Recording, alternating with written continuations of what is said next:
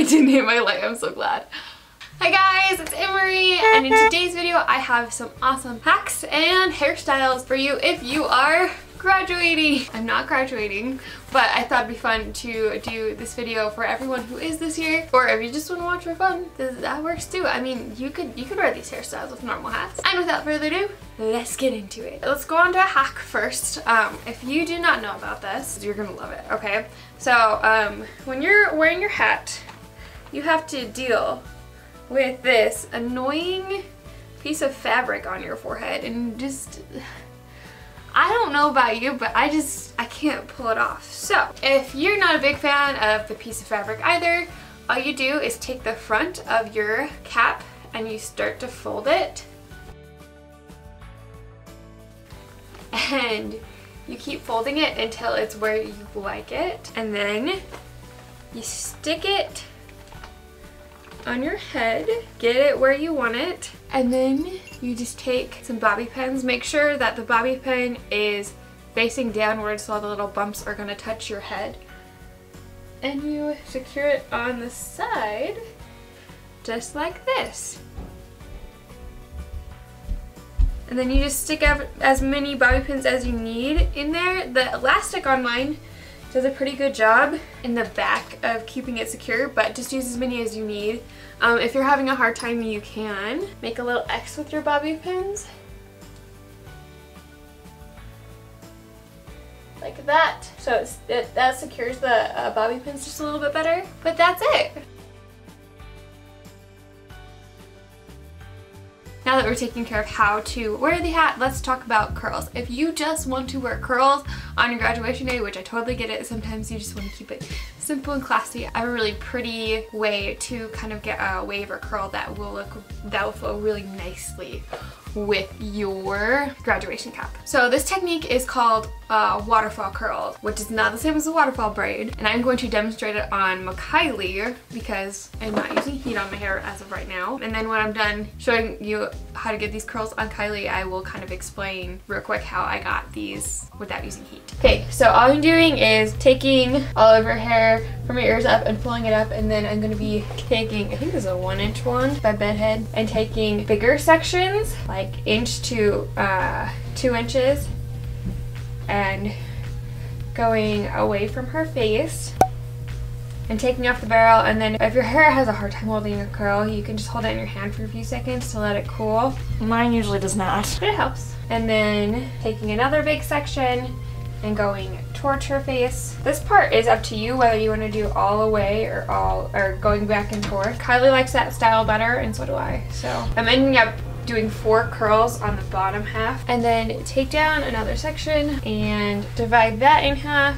If you have thinner hair, you can probably just finish letting it down all the way, but Kylie has very thick hair. And then for this section, you're gonna take 1 inch to 1/2 inch sections, and that's basically the waterfall technique. The farther you go up your head, the smaller sections you take. That way, no matter what direction your curls lay, they'll sit on top of each other instead of mixing in together, and it will also create the illusion of you having a little bit longer hair, especially if you have problems of your hair going a lot shorter when you curl your hair, like I do. So if it makes it a little bit easier on you to kind of figure it out, you could do 2 to 4 more curls per layer as you go up, so you don't have to really think about how thick your sections are. And I'm also leaving a lot of her ends out because she likes that look. And it kind of gives it a little bit more of a natural look as well. And another thing that I'm doing, just because I like the look, you can do it all the same on all the curls, is on the bottom layer I wrapped it more flat,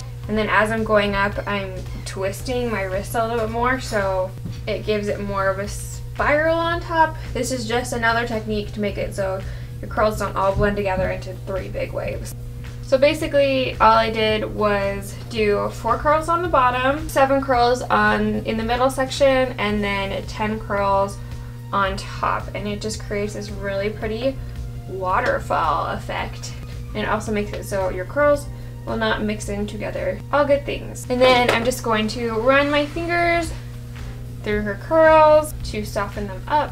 Yeah, they're really pretty. They're really flattering with a, ready Kylie, you're gonna graduate, with a graduation cap.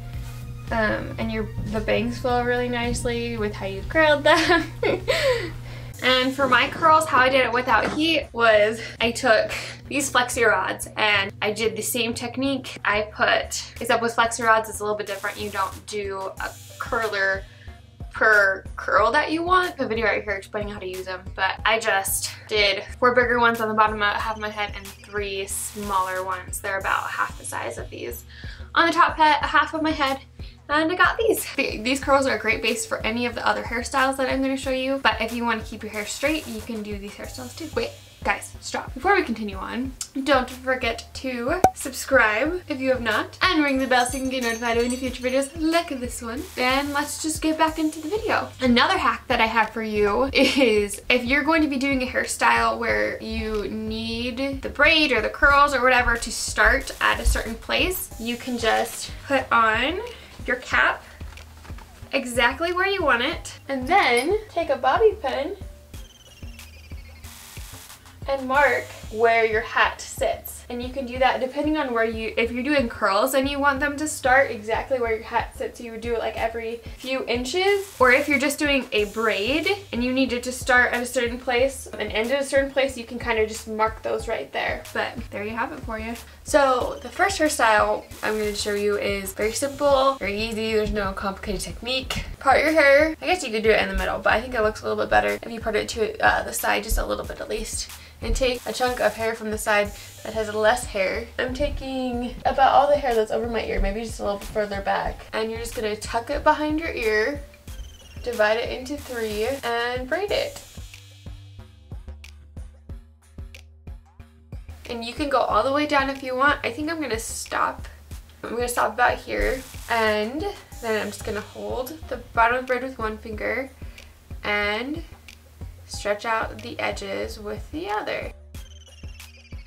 And then you can either put an elastic there, or you could tease it. I'm just gonna put some bobby pins up.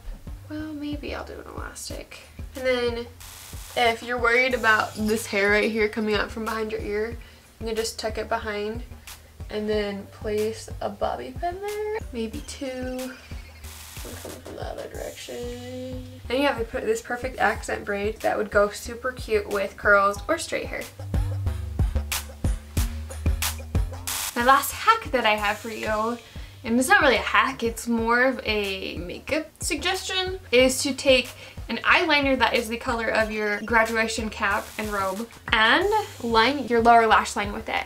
What I like to do when I'm lining my lower lash line with an eyeliner is I go all the way across my waterline from one corner of the eye to the other, and then halfway I will line like underneath my lower lashes, and it kind of just builds it up versus having one just stark line. I'm just taking a blue shadow, the stark one right here, to set the eyeliner. Okay, for this hairstyle, we need to mark where the cap is going to sit on your head. So place it on your head where you want it to go. I'm gonna have it go just a little bit farther back than the other one. And then pull the hair forward, just like this. And I'm just gonna mark right on top of my head. And I'll probably do about 3 bobby pins to mark. Just like that. Okay, now we're gonna start braiding. So you're gonna take a section of hair right next to your part on the thicker side and divide your hair into 3, and we're going to start Dutch braiding. And we're using the bobby pins as a guide to make sure the braid won't be covered up by the hat. And you're just going to keep doing that all the way down, making sure that the braid will not be covered up by the cap. You can bring in hair that's past the bobby pins. In fact, you're going to need to, but the purpose of the bobby pins is to make sure that the braid isn't gonna go underneath the cap. And as you go further down, you're gonna need to start sweeping hair from the opposite side and bringing it into the braid. Once you get to the end and you can't add any more hair, you're just gonna braid normally all the way down. If you have the issue of one strand is getting super thin because of all of the hair that you brought in from the other side, all you do is you take the strand with the longest hair still in it, take a little chunk off of it, bring the chunk underneath to the strand that doesn't have any hair left and add them together. And that way you can keep braiding down, but no one will be able to tell you did that, and it's great. And then just take an elastic, and then you're going to fluff out the braid. Take out any bobby pins that you can still see. Put on your cap. Don't forget to secure it with bobby pins, and that's it.